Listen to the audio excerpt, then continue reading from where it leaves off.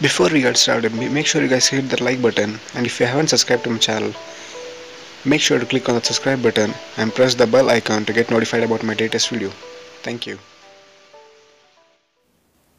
Hey Gautam, with us we have today the Xiaomi Redmi 4, which is a budget-oriented device by Xiaomi. Before we get started, I just want to thank a friend of mine for lending me this phone to make a quick review about it. This phone is priced around 8,000 rupees, which is approximately $125. Though this phone is so cheap, it feels pretty premium in the hand and does not feel anything cheap. Before we get started, I'll just give you a physical configuration of the phone.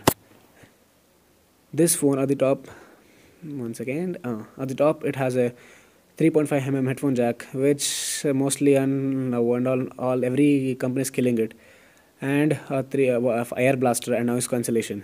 This one even has an air blaster, which is pretty good to see in this device. Even some of the high-end phones don't have it nowadays. And at the right side we have a volume rocker and a power on off button. The placement is good, and there's a bit different texture to the volume rocker and this one, so you can differentiate whether which is what. At the bottom we have a USB charging spot where you can charge your device, and the speaker.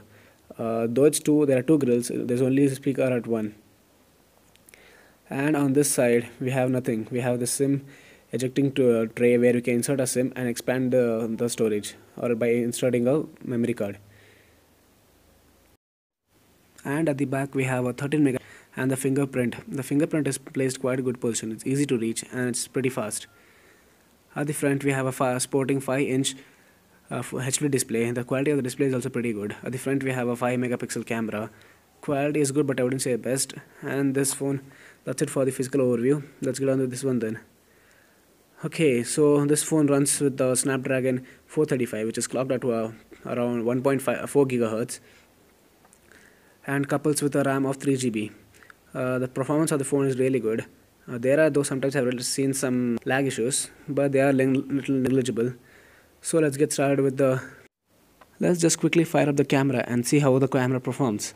This camera is a back camera is 13 megapixel. It must shoot pretty good photos. The focusing rate on this phone is kind of pretty good. Autofocus. It has autofocus as well as manual focus. There is almost no shutter lag in this, and the picture quality are quite good. Let's get with now let's check out let me just show you guys the Android version on this device. It has a custom UI of Xiaomi, which is MIUI. It is running on the, let me just check you, about phone. Here it is, about phone. So let me just let me just zoom in a little bit. Okay, here it is, Redmi 4, or it is running on the Android version 6.0.1, which is Marshmallow, and it is running on the MIUI 8.2.1. It comes with two variants. There's a 4 GB RAM and a 4 GB RAM with 32 internal storage, and there's another one with 64 GB internal storage and 4 GB of RAM.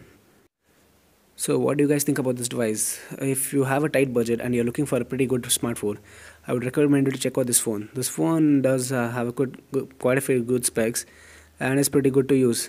But this phone is not perfect. Not all phones are perfect. This phone does heat up quite some time because of the processor.